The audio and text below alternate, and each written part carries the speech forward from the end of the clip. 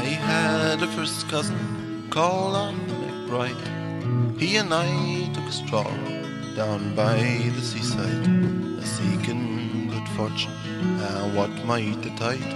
It was just as the day was dawning. Then after resting, we both took a tramp, and we met Sergeant Harper and Corporal Cramp, besides a wee drummer who beat up for camp with his rowdy dow in the morning.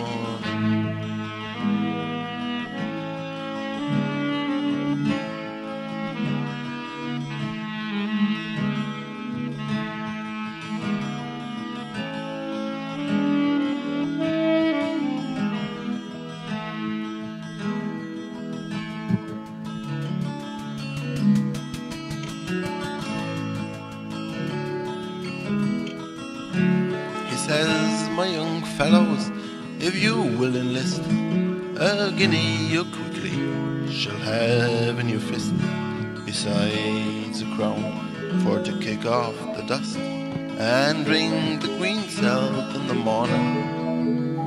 Had we been such fools as to take the advance, the wee bit of money we had to run chance, will you think it no scruple to send us to France, where we would be killed in the morning?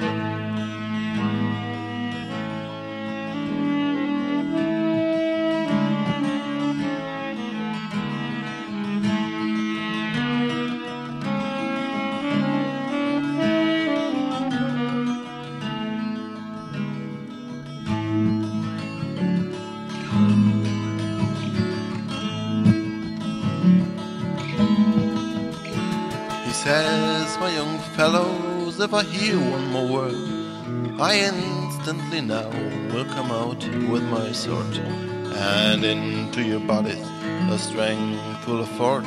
So now, my gay devils, take warning. But Arthur and I, we've taken the odds. We gave them no chance but to launch out the swords.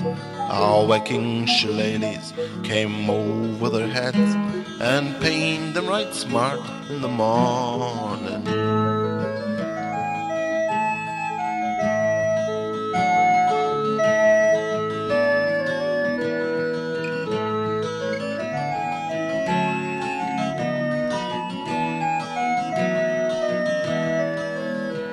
And as for the wee drummer, we rifled his pouch, and we made a football of his rowdy dow, and into the ocean struck and throw, and parted the previous return.